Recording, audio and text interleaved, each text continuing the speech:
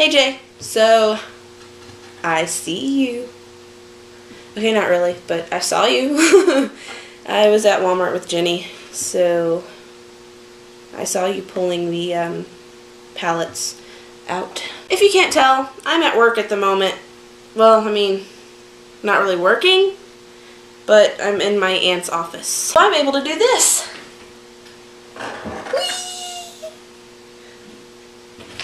Yeah. And if you haven't noticed,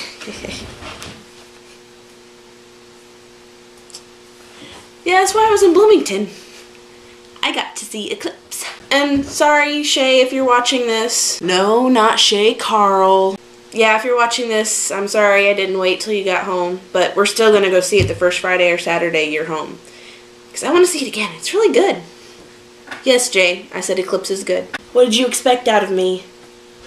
I like the Twilight Saga. And ever since they got rid of the crappy director, these movies just keep getting better and better.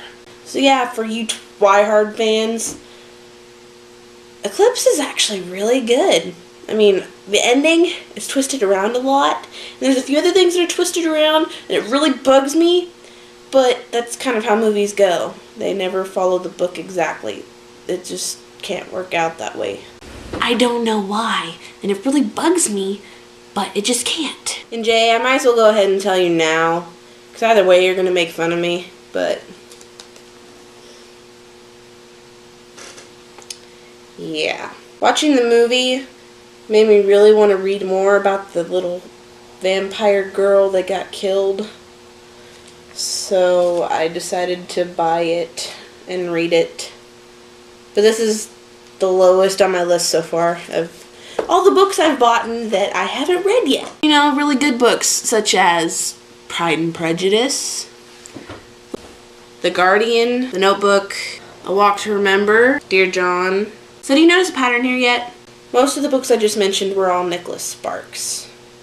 I don't know why, but I've found an obsession with his books and want to read them. Because all the movies I've seen that have been based off his books have been really good. Yeah, I know, they're chick flicks. But you admitted yourself, some chick flicks are good, so oh well. But I also have other books, you know, like the 3 John Green books I bought. Discovering Alaska, Abundance of Catherines, and the new one, Will Grayson, Will Grayson.